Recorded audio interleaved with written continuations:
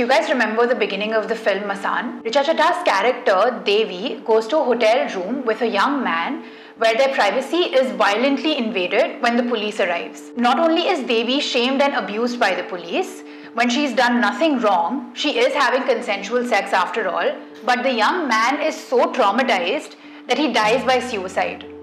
क्या गलती की है इन दोनों ने if you think about it?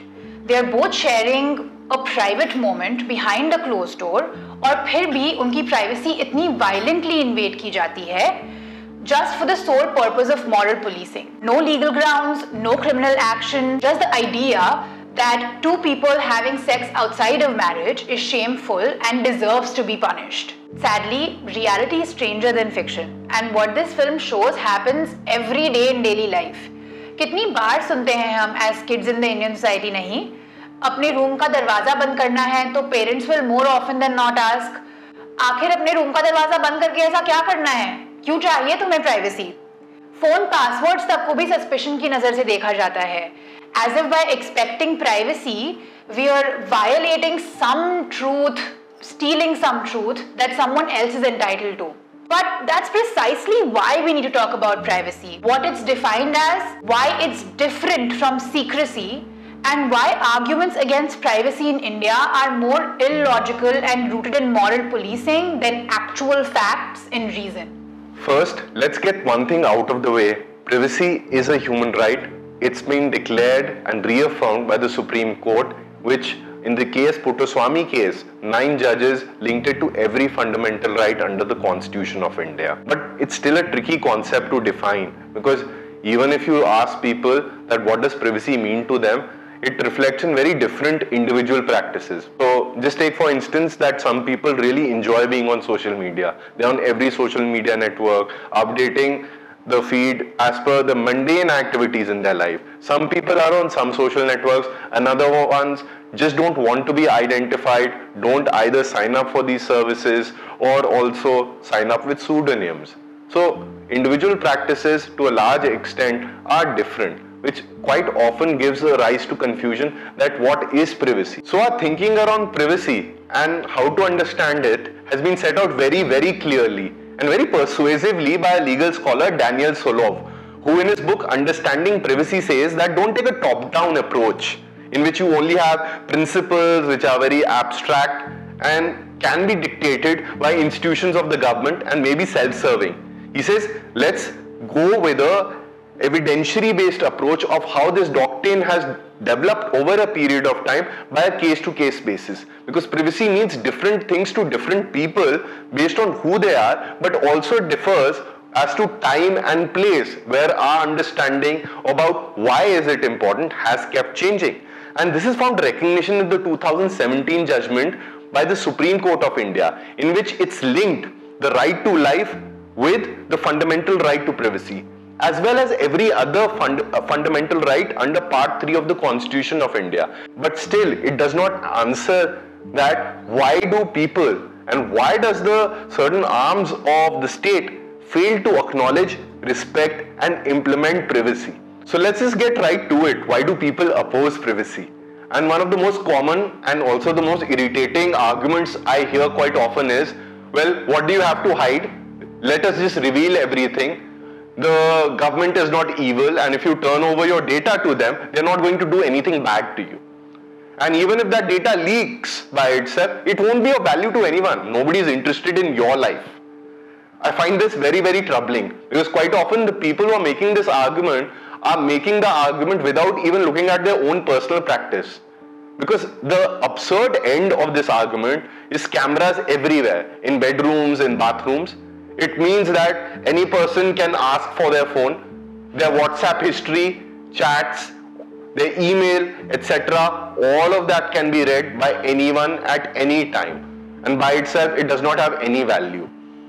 Here, I think the argument itself reveals itself most particularly because the nothing to hide argument quite often is used in cases where there are not laws but social values which are dominant, which, let's face it, all of us breach at some time or the other.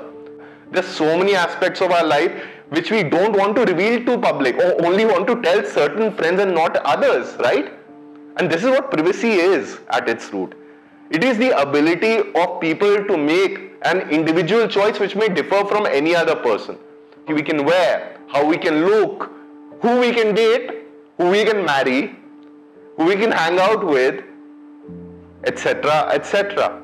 So next time anybody gives you have the nothing to hide argument, you should ask them for passwords to their smartphones, unlock it and start reading the history. And the minute you make that ask by itself, a person will try to defend it by saying, this is not what I meant. I meant the government should not by itself be prevented from gathering data for public good, etc., etc. Here, one does not take away from the other. The nothing to hide argument by itself does not advance anything except a perverse incentives towards total surveillance by itself. It's an argument quite often made for moral policing and should have no standing in a democratic society.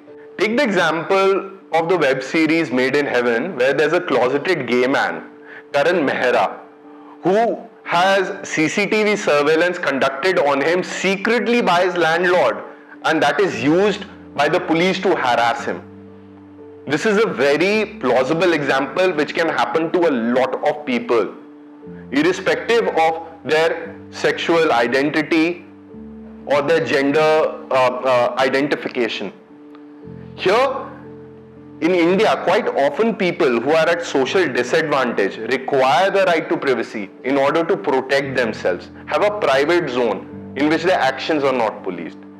For instance, when CCTV cameras may be put up in a society, the first who will be disadvantaged will be the people and be put under surveillance, will be under the guise that to keep the society safe, will be the people who come to provide services there. But it will also be used to police their movements. Later on, such kind of live feeds are also used on people who are young professionals who do not own real estate and are renting places, quite often working women. These examples multiply as you go even lower in the economic and social stratas of Indian society, which is why the nothing to hide argument and the right to privacy are two irreconcilable forces, where the right to privacy by itself should be upheld and laws need to be made to protect it. Just because you have done nothing wrong doesn't mean you should leave your whole life as an open book for others to judge or comment upon. Advocate Vrinda Bhandari and economist Renuka Sane refer to this logic as a difference between privacy and secrecy. They say, and I quote, "Privacy is exercising the choice to withhold information which others have no need to know. Secrecy, on the other hand, is withholding information that others may have the right to know." For a better understanding of this, and for the second argument, let's return to the example of Masan for a second again. क्या right था उन police officers को for whatever Devi was doing consensually in the privacy of her bedroom? They had absolutely no right to march into the room and record her on video without her consent. Unfortunately, this kind of policing is something that we see everywhere, from parents in our homes to police treating us like criminals for living and for having the expectation of living our lives in private. This happens everywhere. Just because कोई चीज़ एक mythical idea of Indian संस्कार को defy करती है, that doesn't make it illegal. Things like sexuality and intimacy have no business being policed by the state, particularly when consenting adults are involved. Now let's look at one of the biggest harms of believing that privacy is the same as secrecy and the government has every right to meddle in your business क्योंकि तुमने कुछ गलत थोड़ी ना किया है.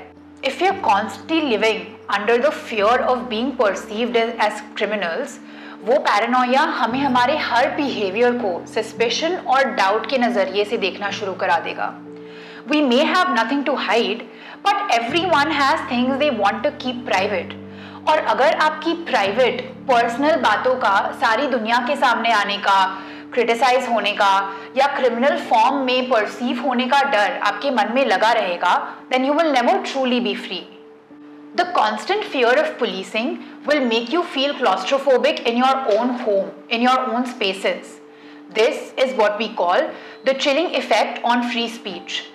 You will start self-censoring, saying only the things that the state wants you to say, doing things that society expects you to do. Your life and your ideas will essentially not be yours to choose anymore. The refusal to accept privacy as a fundamental right and respect it as such leads to a chilling effect on all our other fundamental rights. अगर लोग आपस में खुलकर बात करना, एक दूसरे के साथ आइडियाज एक्सचेंज करना बंद कर देंगे, तो इंटेलेक्चुअल कॉन्वर्सेशन और क्रिटिकल डायलॉग पूरी तरह से स्टाइफल हो जाएगा. This impacts our other constitutional rights like the freedom of free speech and expression, the freedom of protest and assembly, the freedom of mobility, and ultimately the right to life and liberty. In fact, this is what is happening in India right now, where personal and private chats and writings are being weaponized and used against activists and journalists to charge them under the draconian UAPA and Sedition Acts, where they remain in jail for years and years on end without a fair trial. I know this sounds like an Orwellian novel, straight out of a dystopia, but this is precisely what happens when we, as a country and as a people, refuse to accept the right to privacy. Finally, it's a little ridiculous, and I'd like to call it out, that anybody who makes the nothing to hide argument should be put a question. If we have nothing to hide, why are we presumed to be criminals and why are we under constant surveillance?